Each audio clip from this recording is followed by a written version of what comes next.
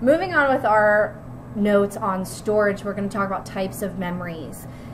But we're talking about them in storage because it's important on where they are stored. Okay, so first let's talk about implicit memories.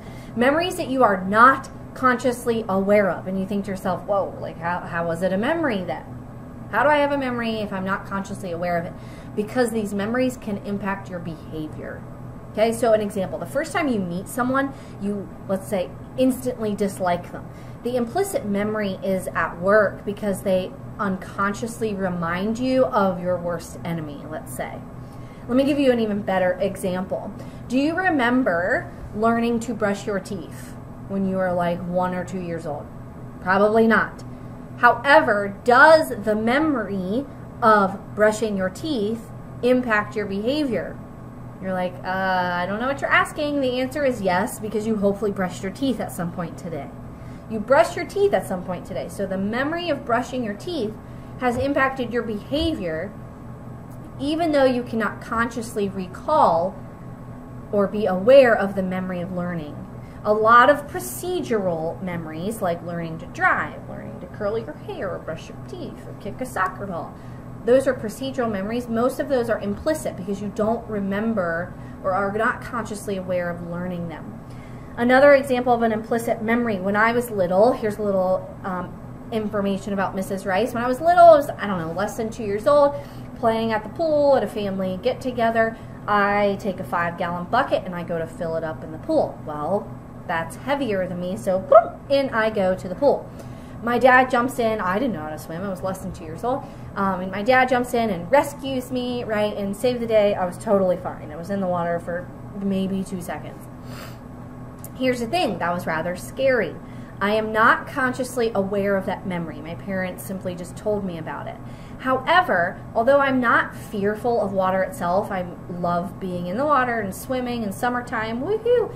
But if someone goofs around with me in the water and dunks me, like, oh no, I'm coming up ready to throw some bows or something, because I don't like that. And like the scene in Titanic where these people are like gonna drown, no, it gives me severe anxiety. So I don't have the conscious memory of almost drowning in the pool, but it definitely impacts my behavior. You could say this like with maybe you were bit by a dog when you were little, you don't remember, but you're afraid of dogs. It impacts your behavior. The opposite would be an explicit memory. This is intentional or conscious recollection of information. So you're deliberately trying to remember something.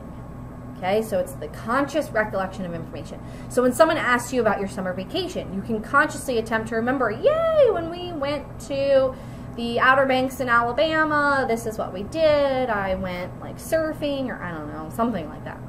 Or remembering information when you're taking a test. And that, okay, number 3, it's asking about explicit memories. I know that explicit memories are the conscious recollection of information I have learned. Okay, so that would mean that this one is correct.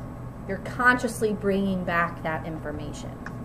We've kind of talked about this one with procedural memory. These are memories for skills and habits. Most procedural memories are implicit, as you don't have to think about how to after you've learned them. So walking is one, riding a bike or driving, okay? But you also don't remember learning how to do some of those, hence why it's implicit. A declarative memory, these are memories for factual information like names, faces of people you know, dates, etc. Usually these are explicit memories and require the conscious mental effort to remember them. So recalling the directions for driving to a specific location that you haven't been to before, right? Eventually, after you've driven there multiple times, it might become automatic and implicit. But the first few times you drive there, it is declarative. Then we have 2 types of declarative memory, semantic and episodic, which we've kind of talked about in a set of notes before. Semantic is all about meaning, okay? That word semantic means meaning. So it's memory for things that carry any meaning, like language and facts, general knowledge and concepts, the I know that facts, and this is much of what you learn in school. An episodic memory is one for biographical details of our individual lives. Think of it like an episode in your life, the I remember when memories. So it stores temporal coding, like time tags, to identify when, and context coding to indicate where.